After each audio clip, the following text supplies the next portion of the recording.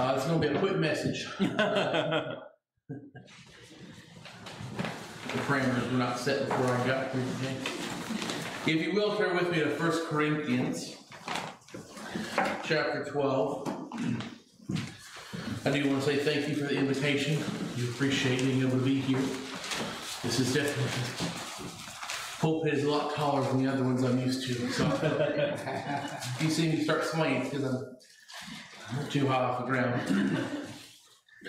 1 Corinthians chapter 12 and verse 1, the Bible says, "Now concerning spiritual gifts, brethren, I would not have you ignorant. Do you know that you were Gentiles carried away into these dumb idols, even as you were led?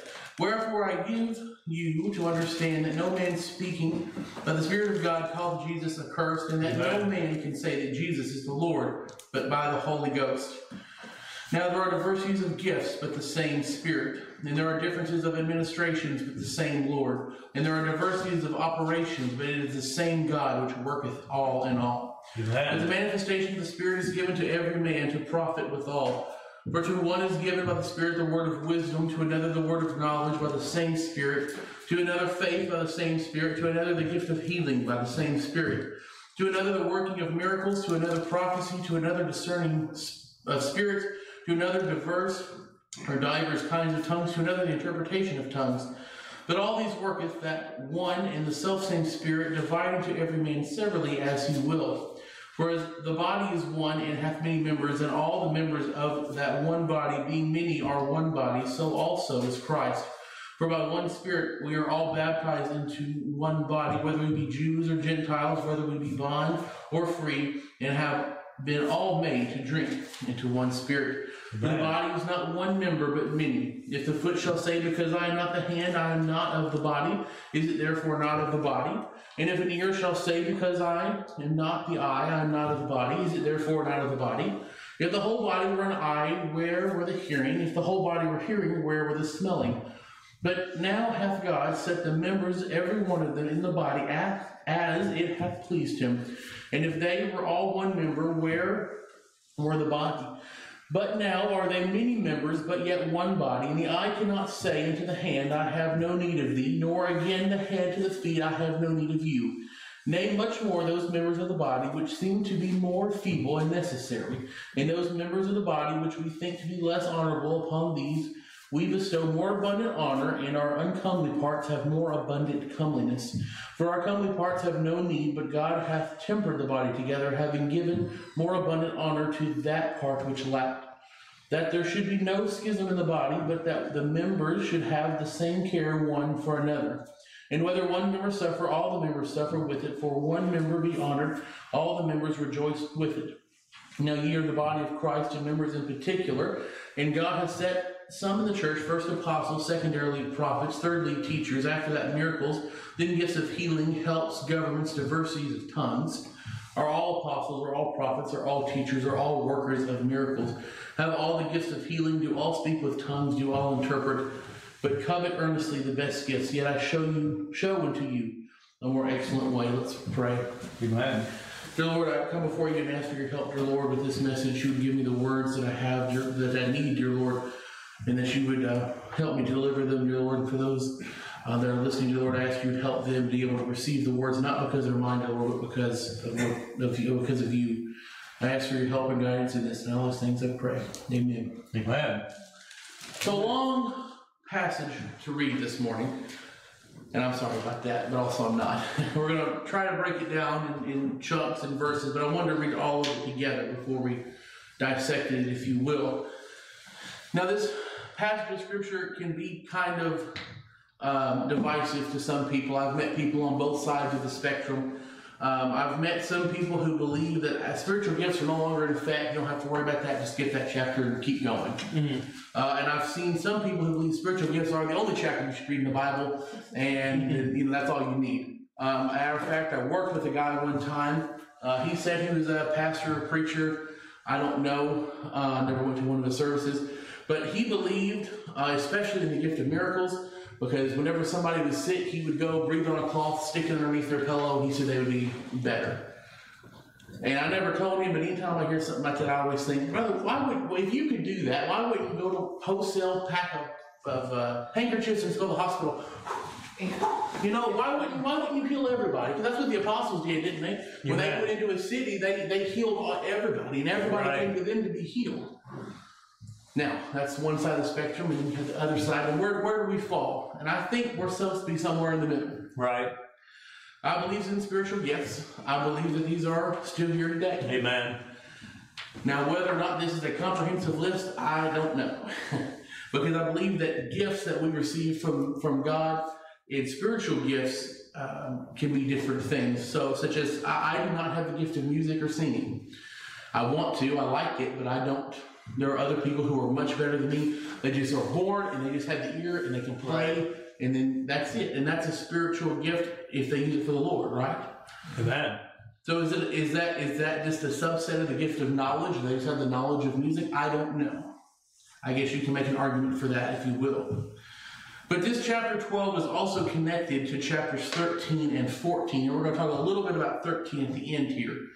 But this is the first. These passages are to the church of Corinthians, and they're directed to the church concerning these things. Now, if you work with me back in verses 1 through 3, it says, "Now concerning spiritual gifts, brethren, I would not have you ignorant." This was a new church; they didn't know everything, did they? Right. You know that you were Gentiles carried away into these dumb idols, even as you were led.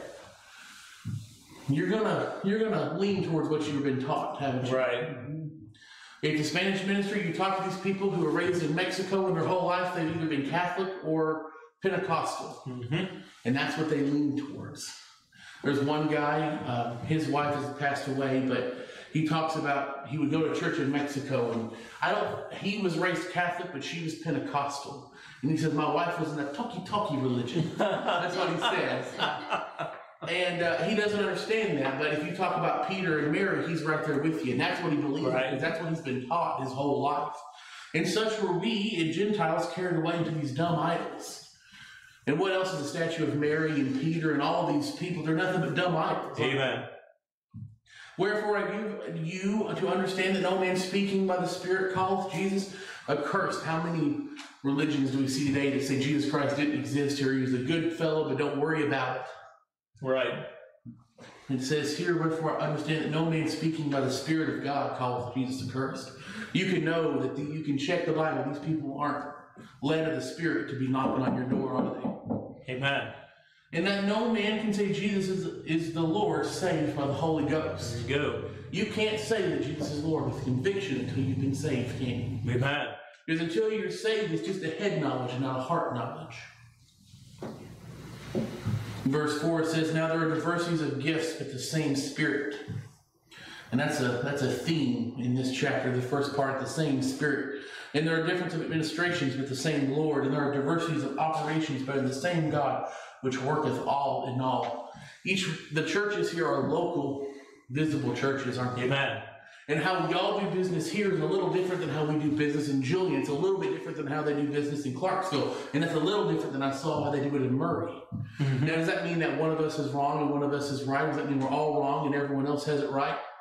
I don't think so. It's a local church. Amen. Every one of us can have a little different operation, a little different administration, but in the same Spirit. Right.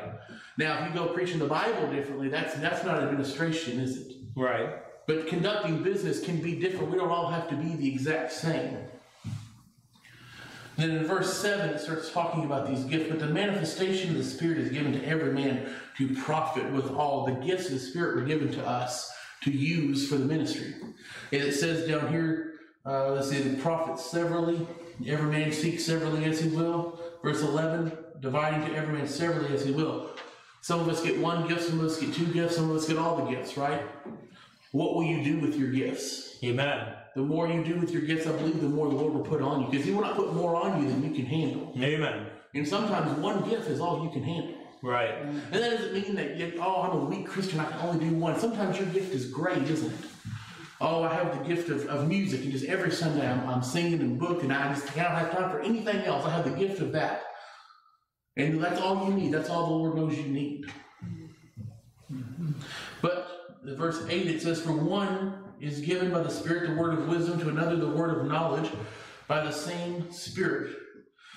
I looked those words up just to make sure they didn't mean something different, and they mean exactly what you think they mean. It means the wisdom and the knowledge of man. It just means, oh, you see those people who are smart as a whip? They just know all the things, don't they? Then you see those people who have wisdom, and those people are a little different. They know things, but it's because they've done some things. Knowledge is up here. Wisdom, you can't learn wisdom. You have to experience wisdom. Amen. And that's the difference between those two words. Knowledge, I can read in a book and I can tell you things. But unless I've gone through that, I don't know those things, right? Amen. And it says here, verse 9, to another faith by the same Spirit, to another the gift of healing by the same Spirit. Have you ever met someone that just had so much faith it was contagious? Almost annoyingly so. Mm-hmm. Did everything they did, well, the Lord will take care of that. And you're thinking, well, yeah, but if this happens, what are you going to do? I'm that way. I'm afraid I don't have the gift of faith as much as I should. Because in my mind, when I think I'm going to do this, and if this happens, I'll do this, and if this happens, I'll do this.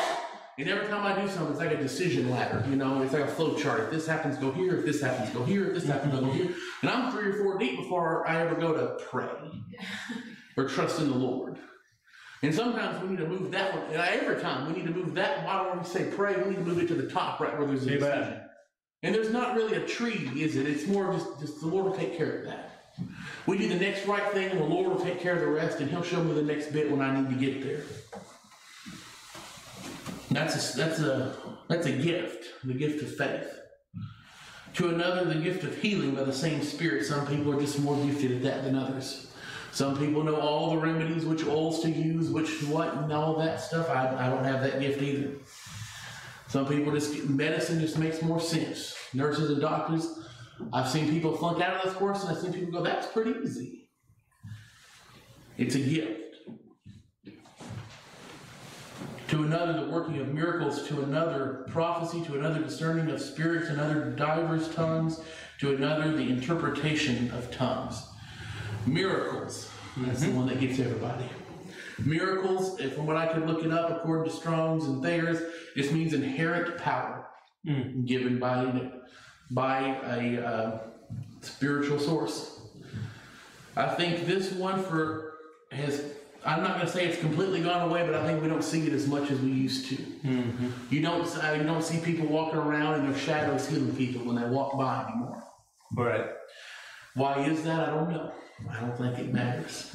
The point is that that is a spiritual gift, and the apostles had that spiritual gift. And to another, prophecy. Now that's another one that sticks a bunch of people.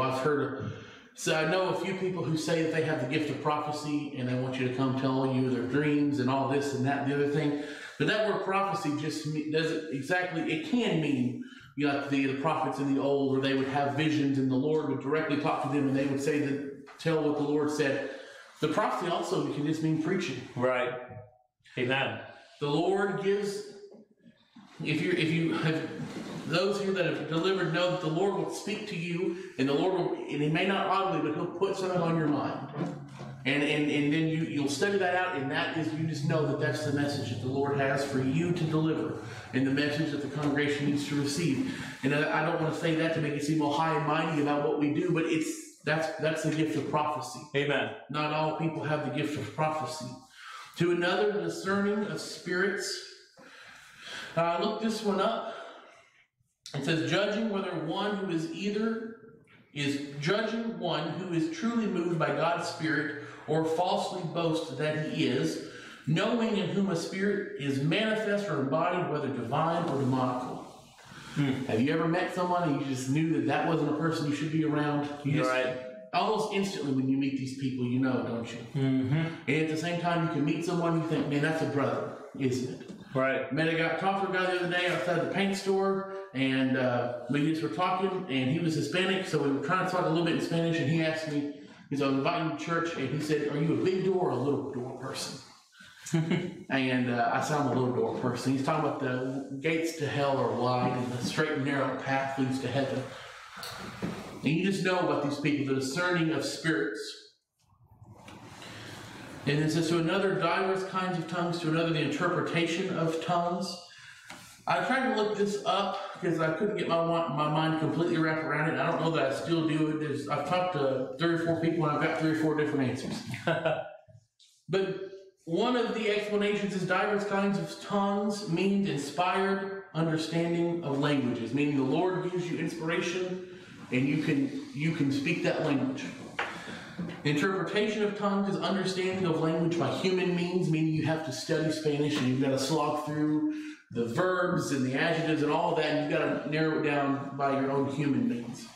I've talked to some people that means one means you can talk and one means you can interpret. I don't know. I do know that speaking languages is a gift. Mm-hmm. Amen. And there's some people they speak 8, 10, 12 languages, no problem. They just walk past someone at Walmart, boom, they can speak a new language. Then you've got me who can spend a few years looking at the language and then be like, hola, and learning languages is a gift. Amen. Everything that we do is a gift, can be a gift. If you can use it for the ministry, the Lord can make that your gift. Mm-hmm. Not everyone is the same, but we're all the same spirit, aren't we?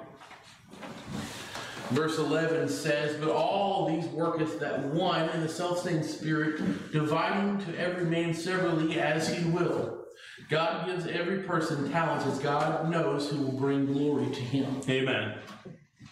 And then he starts in verse 12, he starts talking about the body and starts talking about the church.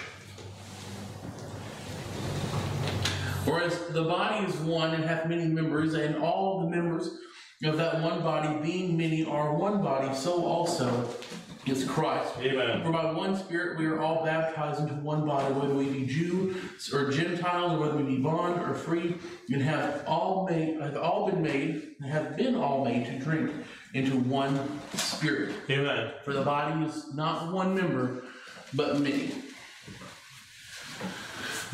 The church is not one person. The church isn't just a pastor. It isn't just you.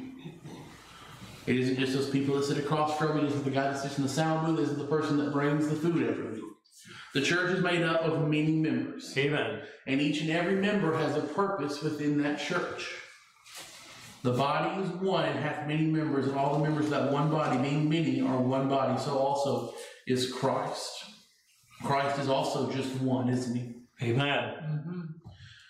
We've all drank of the same Spirit. If you're here and you're saved and you're part of that church, then you've all drank of the same Spirit. The Spirit of Jesus Christ, the blood of Jesus Christ has washed you clean of your sins. Verse 15 says, if a foot shall say, because I am not the hand, I am not of the body, is it therefore not of the body? And if the ear shall say, because I am not the eye, I am not of the body, is it therefore not of the body? If the whole body were an eye, where were the hearing? If the whole were hearing, where were the smelling?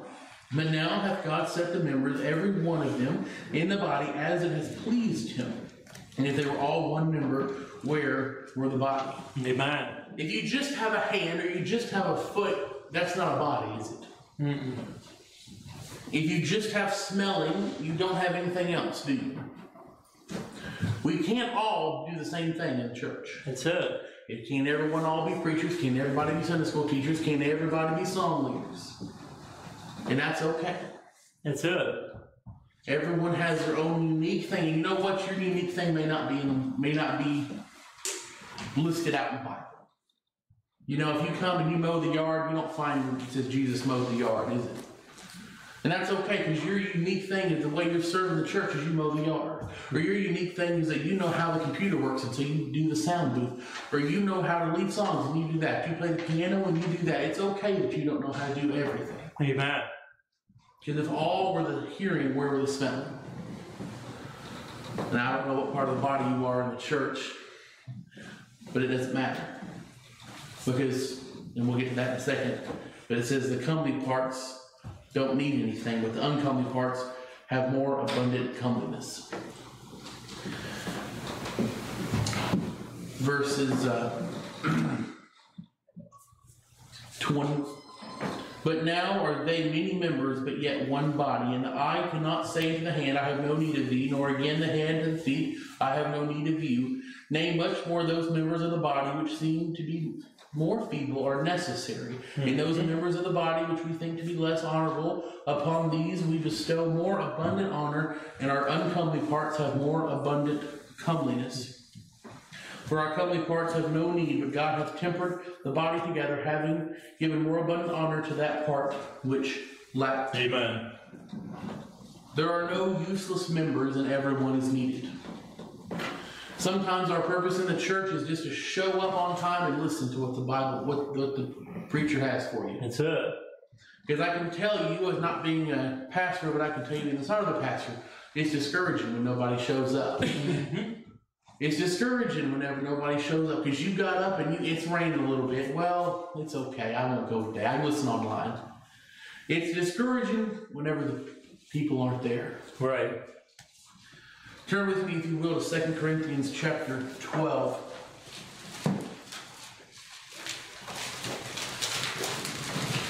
Second Corinthians chapter 12,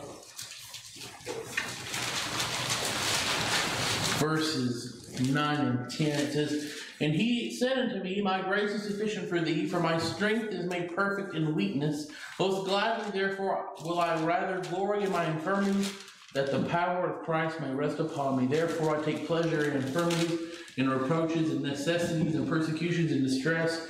For Christ's sake, when I am weak, then am I strong." Amen. You can't be strong unless you're weak. You can't have good unless there's bad.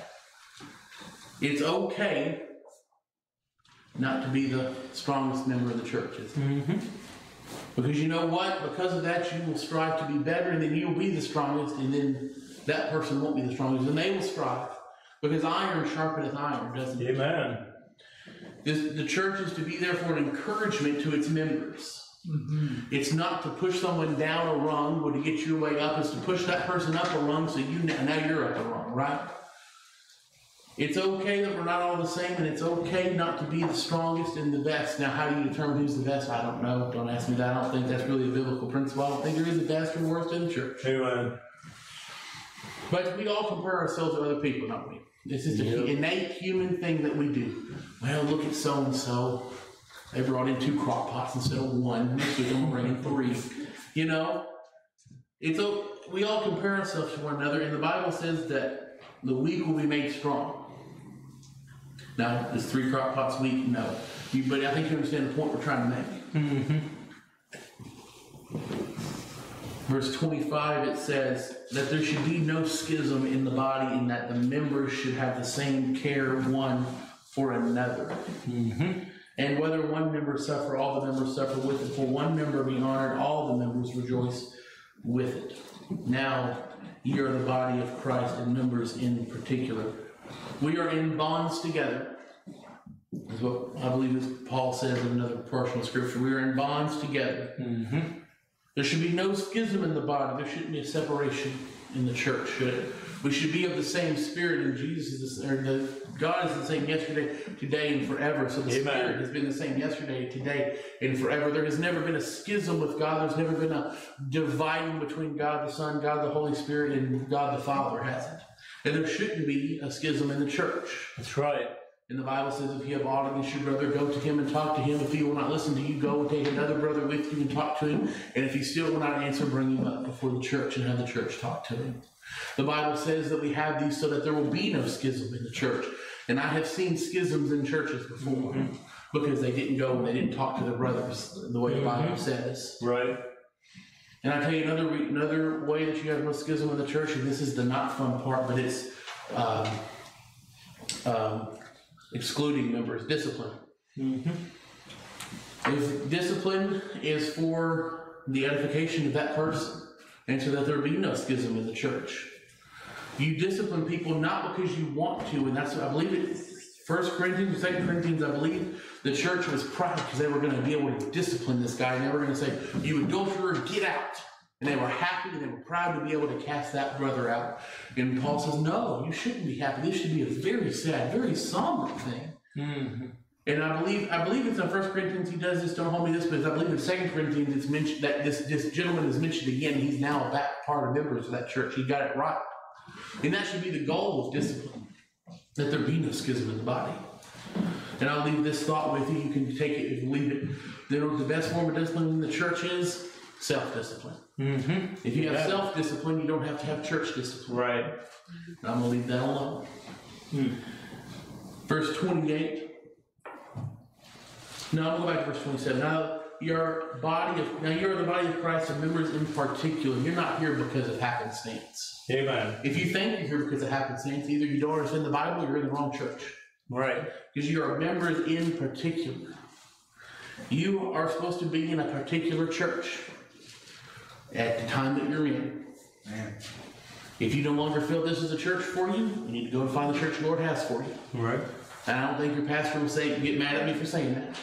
Nope. It's okay. You are to be members in particular within the body of Christ, in that local body, wherever that is. Now verse 28, and God has set some in the church, first apostles, secondarily prophets, thirdly teachers, after that miracles and gifts of healing, helps, governments, diversities of tongues. This verse is also one of those confusing verses that I ran across. A lot of confusing verses in this chapter. There's different opinions on this. Some people believe this is the order in which the first church was added to. First the apostles were, and then he added prophets, and then he added teachers, etc., etc. Some people believe it's more of a hierarchy. The apostles in the church were first, secondarily prophets or preachers, and then teachers, and then miracles, gifts of healing, helps, governments, etc., etc. I don't know which one it is, to be honest with you. I can't tell you. To me, it somewhat reads more of a hierarchy than it does those who were added first, but I can't be for sure.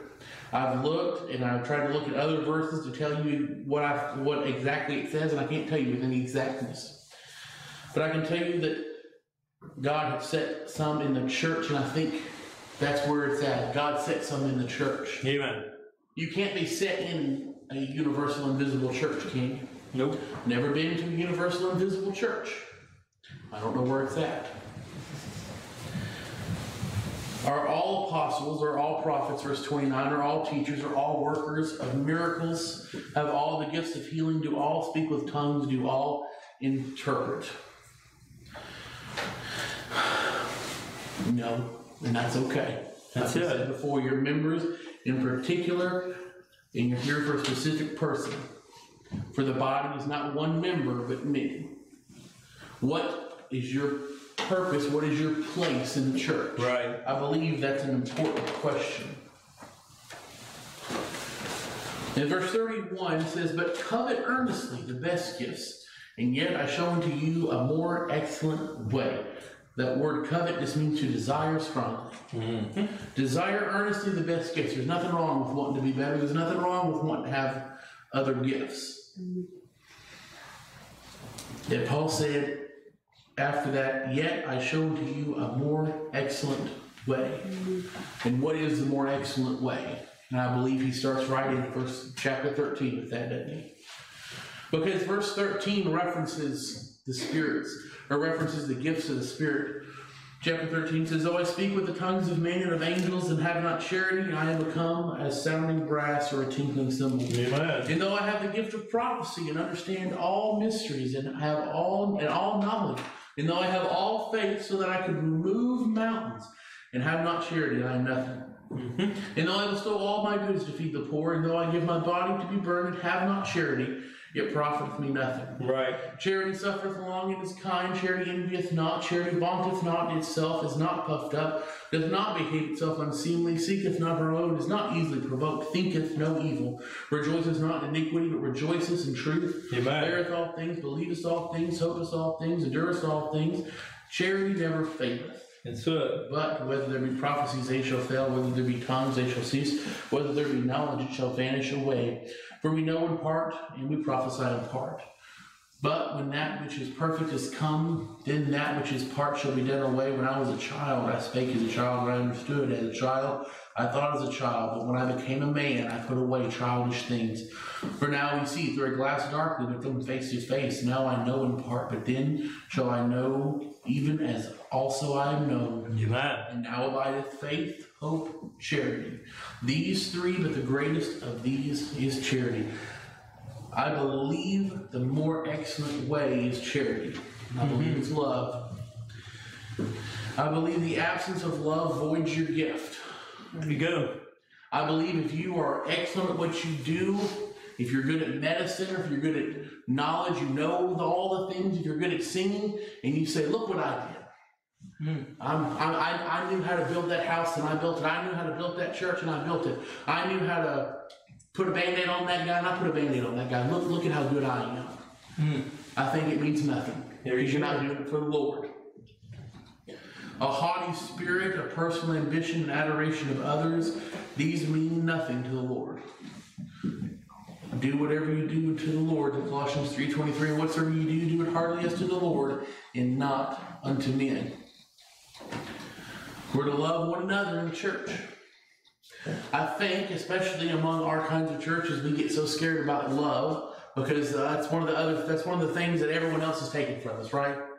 When you flip on the TV preachers, the radio preachers, all they talk about is wealth, prosperity, and love. And that's all you get, right? All the feel-good stuff. There you go. And I think we've become so scared to preach about love and the importance of love that we've backed off from it. There you go. Hell and brimstone has become easy to preach because that's what you do to be different, right? But I think the more excellent way is to love one another. John chapter 13, verse 35 says, by this all men know that ye are my disciples, if ye have love one to another. Amen. That's how you knew you were a disciple of Jesus during that time, because they loved one another. Turn with me to 1 Peter, if you will. 1 Peter chapter 3.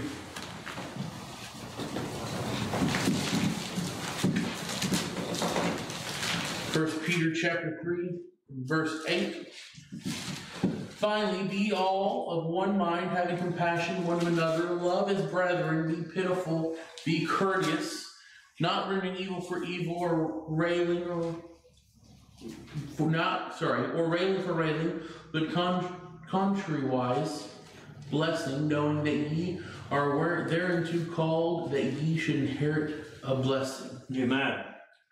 In the verse 10 it says, for he that will love life and see good days, let him refrain his tongue from evil and his lips, that they speak no guile. Let him eschew evil and do good, and let him seek peace and ensue it. Verse 8, finally, be ye of one mind, be ye of the same spirit, having compassion one to another, love as brethren, be piteous and be pitiful and be courteous. Be pitiful one to another. Be courteous one to another. But pitiful doesn't mean, oh, how are you doing today? No, it means having compassion one to another. Amen. Hey, you had a bad week, man, I'm right there with you. Because, if one of us suffer, we all suffer. It's been a bad week. You've been tempted this week. I understand. Let me tell you about my week.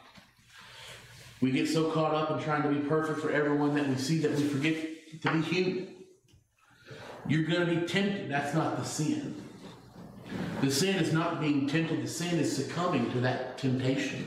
Jesus was tempted. That isn't a sin. You're going to be tempted. Right. That's an assurance. Doesn't matter where you go. The sin is succumbing to that. And you know how you can refrain from succumbing? Is you can go to the church and say, man, pray for me this week. There's this new guy at work and I just think we need to pray for him. I don't think he's saved. I think he's been doing this and that and the other thing. Just pray for me. Help me get through this. Or pray that he'll go to another department or something and he'll be out of my life, 1 John chapter 4 says, beloved, if God so loved us, we ought also to love one another. And this word love is the agape love. It's not any of the other loves that we see in the Greek and Hebrew languages. It's agape, which is the love that God has for us. That's literally what that word means. It means it's the most supreme sort of love. It's a love that is sacrificial, that God gave his only begotten Son, that whosoever should believe on him should not perish. God didn't come to the world, Jesus didn't come to the world to condemn the world, did he? But that the world through him might be saved. Right? Do we share that love? Do we share with other people that love? When you're married, you share that love that your spouse gives you, right? Hey, he got me flowers. She made me lunch today. People know that you like each other, don't they? Do people know that Jesus loves you? Right. Do people know that you love Jesus? Or do we quench the spirit sometimes? We think, well, I'll get to it later. He probably knows it's okay. It's not a big deal. Well, they go to that church down the road. They're not, 5 out of 5, but they'll do. No, that's not what the Bible says. John chapter 15, if you will.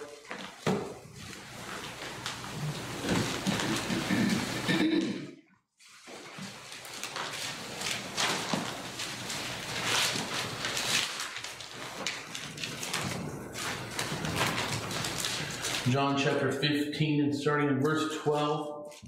This is my commandment, that you love one another as I have loved you. Greater love has no man than this, and he laid down his life for his friends.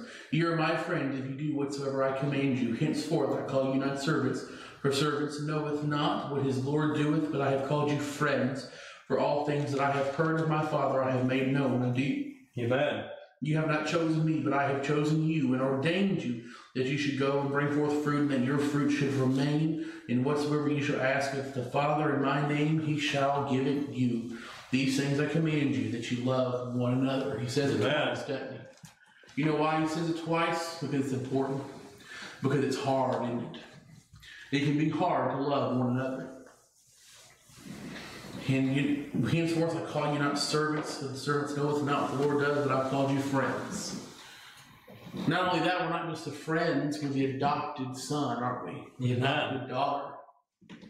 And this has struck me the last little bit, and I'm sure Michaela's tired of hearing me say it, because I said it last every time I preach. But you know what's different about an adopted child than a regular biological child? The adopted child is chosen. You don't have to adopt anybody, do you? Right. You choose that child. That child is wanted. Mm-hmm. Praise the Lord. He wanted me. Amen. Praise the Lord. I'm an adopted child of the King.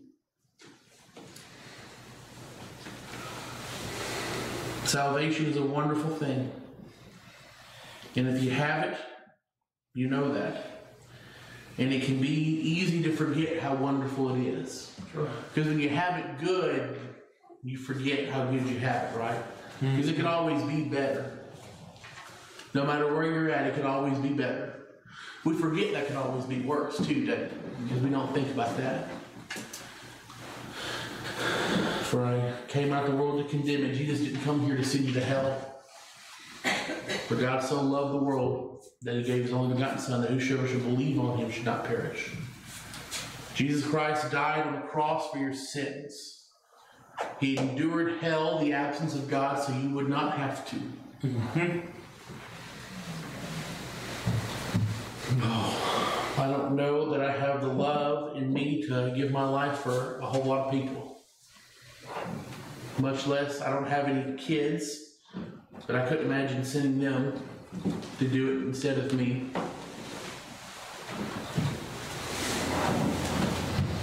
The power of that, isn't it?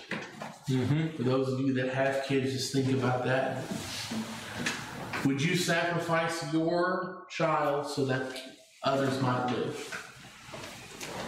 What a sombering thought, isn't it? Would you sacrifice anybody so that other people might live? God did. Right. He sent his Son to die on the cross, something we may try because we just said, no, Jesus died on the cross. No, somebody died. That thought gets me the more I think about it, because if you think about it that way, at least to me, God put it for me, it's more somber. Somebody died so that I could live. Somebody died so that I could be adopted, so that I could inherit the kingdom of God. Eternal life. Eternal presence with the Lord. You know, and again, it's another thought that hit me pretty recently. When you get to heaven, the Bible says you'll know all things. And the Bible says when you get to heaven, you'll sit at the feet of Jesus continually praising him. Amen. And I always thought, what a waste of all that knowledge you get when you get to heaven. What's the point of knowing everything if all you do is you just sit and praise the Lord? And then the Lord saved me. And I realized, once we know all things, we'll know how much he did for us. Amen. And all we'll want to do, not that all that we'll have to do, All we'll want to do is sit at the feet of Jesus and praise Him and thank Him for what He did for us. Amen. I know I'm behind the curve on that one, but it's just the last little bit. That's what thought I've been thinking about. Just I was thought of ways, and I thought, my goodness, I won't want to do anything else. Jesus died so that you can live, and if you confess your sins and believe on Him and put your faith and trust in Him, you will be saved. Amen. Turn with me, if you will, to Romans, where the brother was at this morning, Romans chapter 5. Don't worry, I'm not going to preach Sunday school again.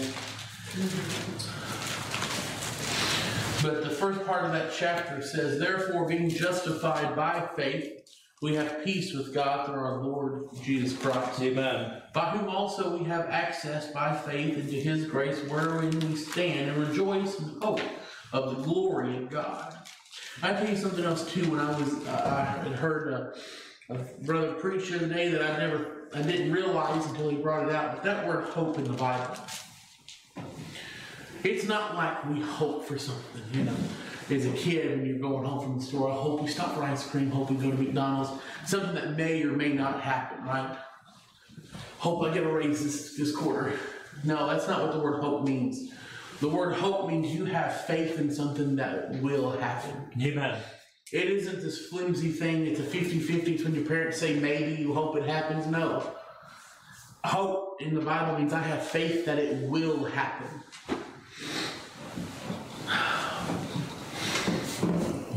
What does it say in Hebrews? Faith is the substance of things hoped for.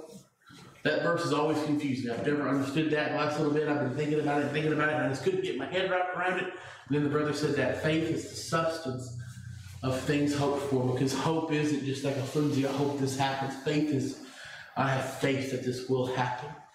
Faith is the substance of hope. It is what hope is made of. Amen. It is faith and the evidence of things not seen. Verse 3 in Romans chapter 5 says, and not only so, but we glory in tribulations, also knowing that tribulation worketh patience, and patience experience, and experience hope. And hope maketh not ashamed, because the love of God is shed abroad in our hearts by the Holy Ghost, which is given unto us. And hope maketh not ashamed. Amen. Don't be ashamed for the sake of the gospel. Don't be ashamed for what you believe, because someone loved you enough to send a son to die that you might not.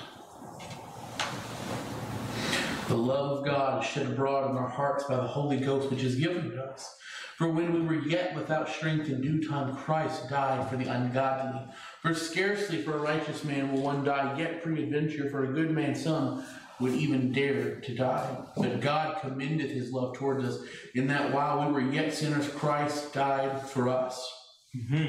Much more than being now justified by His blood, we shall be saved from wrath through Him. Amen. But God commendeth His love towards us, in that while we were yet sinners, Christ died for us. We would not love Him except for that He loved us first. Left to your own devices, there's no reason for you to go to God, because God just says you're a sinner and you're going to hell. And nobody wants to be told that. Right. In man, his natural state, in the carnal mind, is at enmity with God. There's no reason to go to God and of yourself, and if you're here and you're saved, you know that. There's no reason to go to God and of yourself, because you know if you go to Him, you're going to hell. And that's a just God. The wages of sin is death. On payday, you get paid, right? When you work your 40 hours, you get 40 hours worth of pay. And when you sin at the end of the week, or the end of your life, you payday hit, you get paid, don't you? The wages of sin is death. Not only physical death, but spiritual death. The eternal death, the lake that never stops burning. That's the wages of sin. And God is just, and absolutely He'll send you there. Because He's a just God. Praise the Lord, He's a merciful God. And He's a loving God too.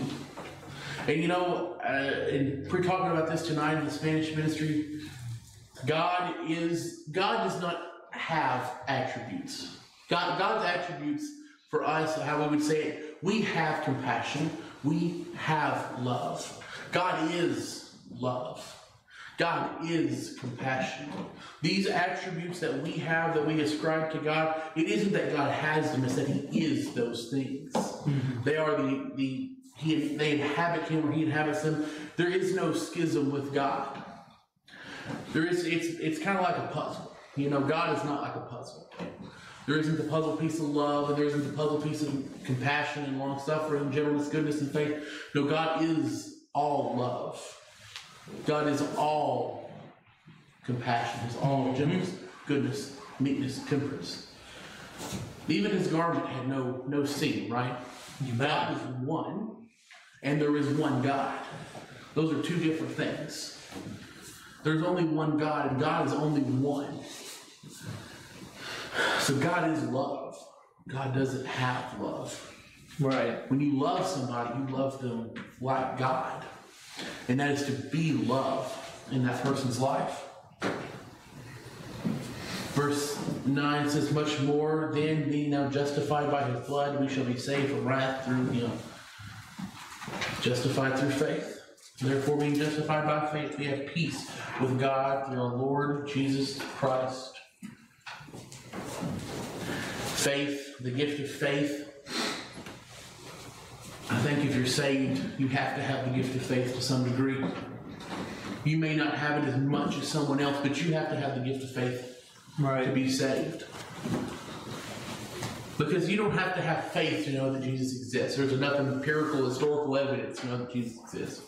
You don't have to have faith to believe in the cross. There's enough historical, empirical evidence to believe that the cross exists. You can go see one in Israel, right? You can go see a cross. You've seen the pictures. There's enough evidence out there, and there's enough belief in what you've been taught that you can just believe it, and no faith is required. Just the prerequisite amount of faith you have to have in the person that taught you, right? But to have faith and understand that it happened for me, that it happened. Somebody, Jesus, not somebody, Jesus came down from heaven and became flesh. Jesus went from perfection to nothingness. He went from perfection to a world full of sin, corrupted by sin. In the next verse, I think the brother gets to, for by one man's offense death reigned, by one much more they which received abundance of grace and the gift of righteousness shall reign in life by one Jesus Christ. For by one man's offense death reigned. And it ain't got any better since. It's just exponentially got worse since Adam. And Jesus came down in a sin-ridden world and perfect and fulfilled the law. Amen. By the death of the testator, a New Testament could be written. The Old Testament had to have blood sacrificed to it. And Jesus came and fulfilled that and shed His blood. Amen. And by the blood, the New Testament could be written because the blood of the testator had already been spilled. We're under the New Testament, the testament of faith, of grace. If you're here and you're saved. If not, you're here and you're lost and you're under the Old Testament because the blood has not been shed for you. And you're not under the blood of the New Testator. And the wages of sin is death. Finally, you will turn with me to Hebrews chapter 10. Hebrews chapter 10 and verse 23.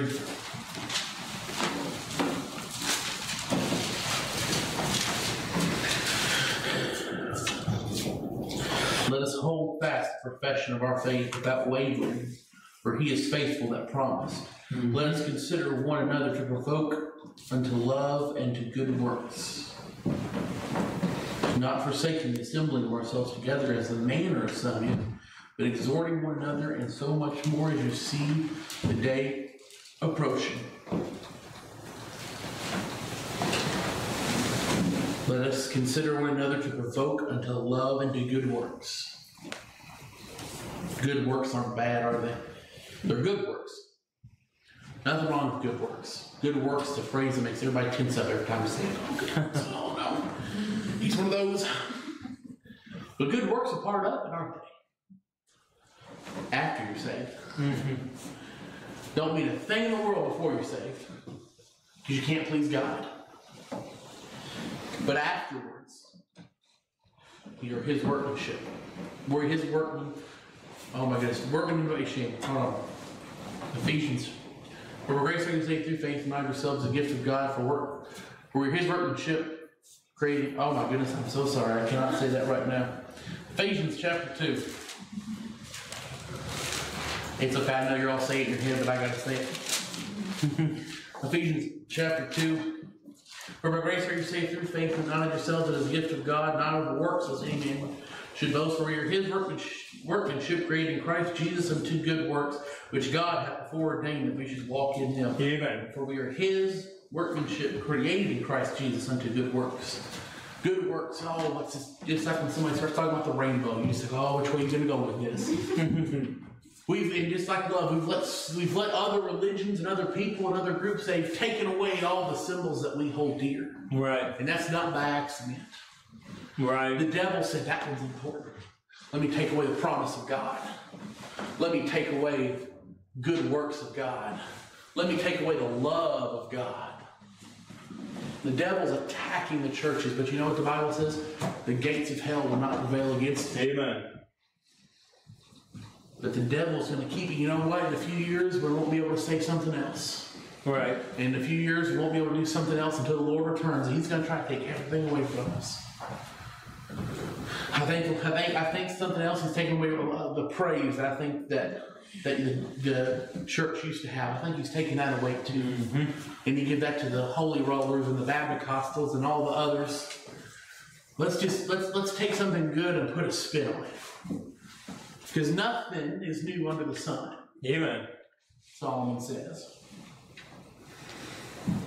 And so he just keeps taking, you know, what they say, no myth is based entirely in fiction. There's always a little bit of truth in there. Mm. I think same with religions. Mm. Someone took a kernel of truth and they spun a bunch of lies around it. And when you ask them about it, they just point at that one kernel of truth and they say, well, we believe this. Mm-hmm. And you go, well, that's good. I believe that too. And they sucker a bunch of people in. Mm. The Catholics, we believe in the church. Look, we got Peter right there in the middle. Jesus built His church on Peter. Remember that verse? Doesn't matter that those two rocks mean two completely different things in the original language. We let so much be taken away from us, because just like the children of Israel, when we got the new land, they didn't go through and conquer everyone, did they? Right. And we let people take stuff from us because it's easier. Well, I'll go conquer the rock hill full of giants later. And then you know what happens later? You got a war in Israel. Mm-hmm. You know what happened to all those people? They didn't go anywhere. They're still in the promised land. Right. And they're still making a havoc now, just like they did then. Right. Don't be scared if the Bible teaches it. And I don't think it's mentioned in the New Testament, but in the Old Testament they danced. And now that's just the sin that ever was, wasn't it? Miriam danced and they praised the Lord. They had what is that called? They got what am I trying to say, brother? Tambourine. Tambourines. Miriam had a tambourine and danced. That's in the Bible. But yet, if I came up here and had a tambourine and was singing Amazing Grace, you would just throw me out as quick as you could, couldn't you? We've let people take so much away from us. You know what the Bible says about all this? Let all things be decent and in order. Right. When we went to Peru, we danced.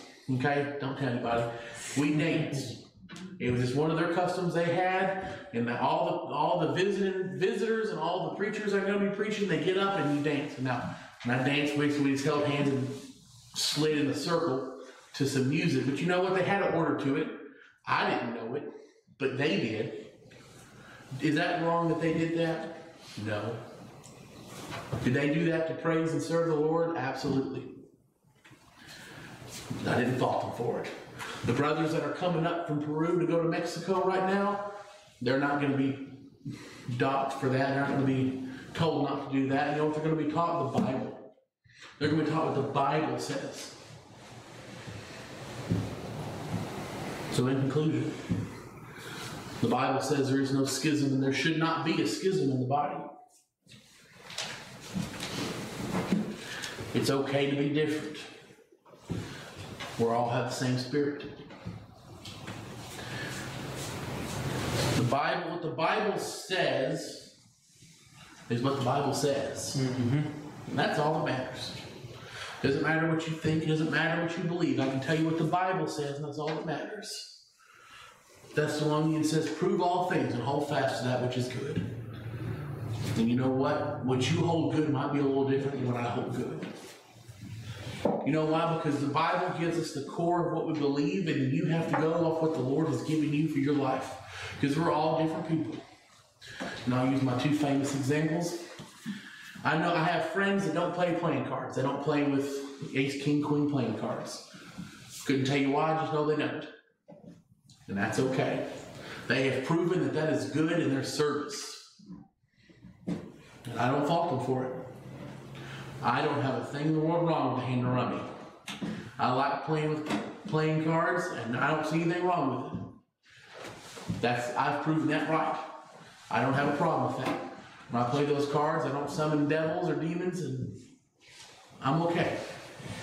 I've got other friends that don't go to movie theaters. They just will not step foot in the movie house. That's okay. When I go, I don't invite them. They've proven that to be good in their service to the Lord.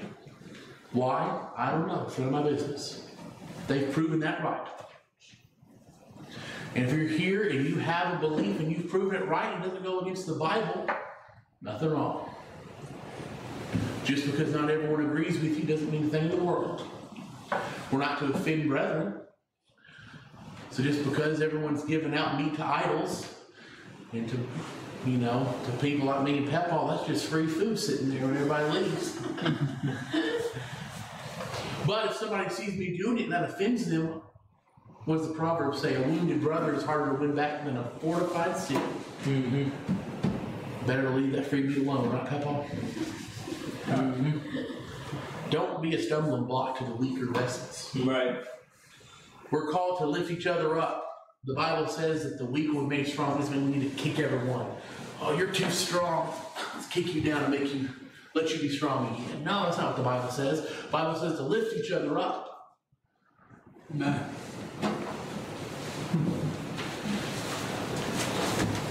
What is our place in the church? I think each and every one of us have some prerequisites that we all have to do, that we all should want to do.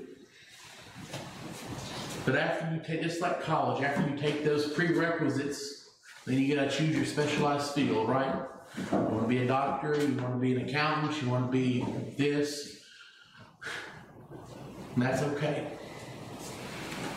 Prerequisites to be in the church is to be saved, to believe in Jesus, that He died for your sins, to be baptized into the church. Then it's up to you, Lord, to figure out what your place in that church is. I can't tell you what your place is. Can't tell you where your hand or an eye or nose and ear, left toe or what. Not my place. I don't really believe it's the pastor's place either. I believe it's between you and God. And whether or not you follow, that's on you.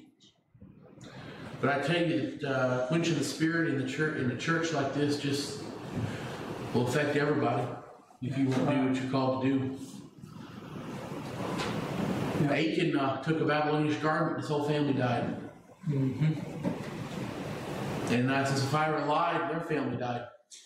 And that little widow woman, she did what she was supposed to do. Right. I just can't help but feel that she and her whole village had bred that whole drought, that whole family. You're called to something, do it. The Lord will make it all right. What is our place in the church? Amen.